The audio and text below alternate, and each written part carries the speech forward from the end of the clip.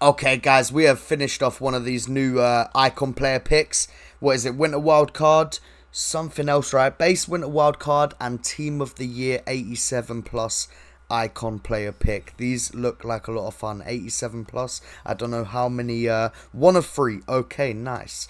I did get a 89 rated Casemiro and a 88 rated Pop from the packs back as well. So we made like 50k just there.